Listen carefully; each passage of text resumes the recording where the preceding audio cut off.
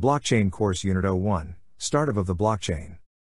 There are three crucial names in the birth of the blockchain but which, however, are very little known beyond the most expert circles related to this technology.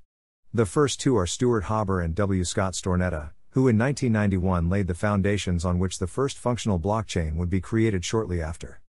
These bases were presented in a study called How to Timestamp a Digital Document or How to Make a Timestamp on a Digital Document, where they sought mechanisms to improve the security of digital documents by creating timestamps that would prevent the documents from being manipulated or modified.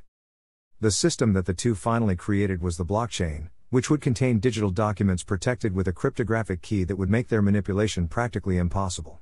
A year later, in 1992, they incorporated into the design a fundamental part for the later arrival of the blockchain as we know it today, the Merkle trees.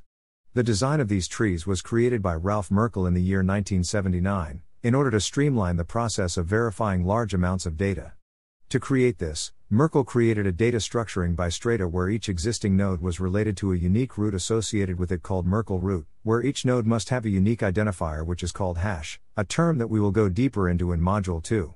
Once each node has its own hash, they are concatenated in pairs and the result of this sum is assigned a new identifier. This process is repeated until there are no more pairs to associate, resulting in the main hash or Merkle root.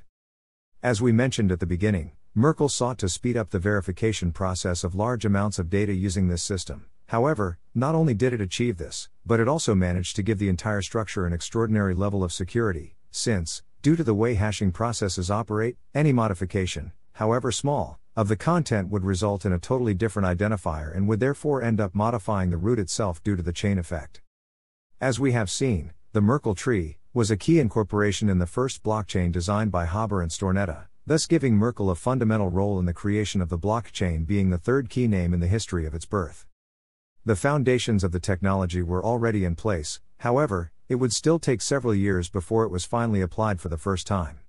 In 1998, Nick Szabo, a computer scientist and cryptographer, designed BitGold, which consisted of a decentralized digital currency whose structure was based on the participation of different agents who used the computing power of a computer to solve a series of cryptographic puzzles. When an agent in the network solves one of the puzzles, the solution is sent to a public registry and is associated with the solver.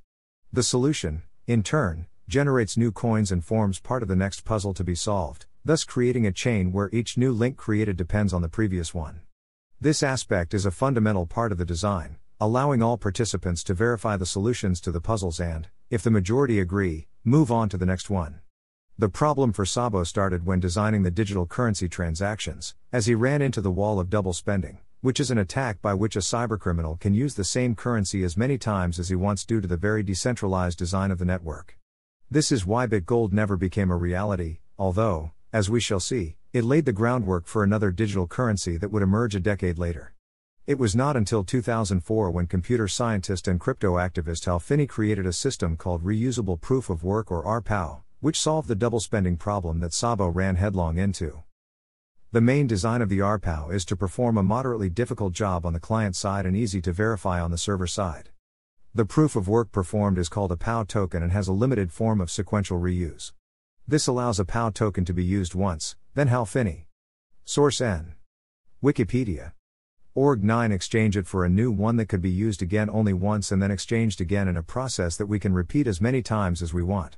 This is why the RPOW solved the problem of double spending since, for example, if a sender wanted to send a coin to a recipient, as soon as that coin was sent to the receiver the sender would spend the use of his coin and would not be able to use it again.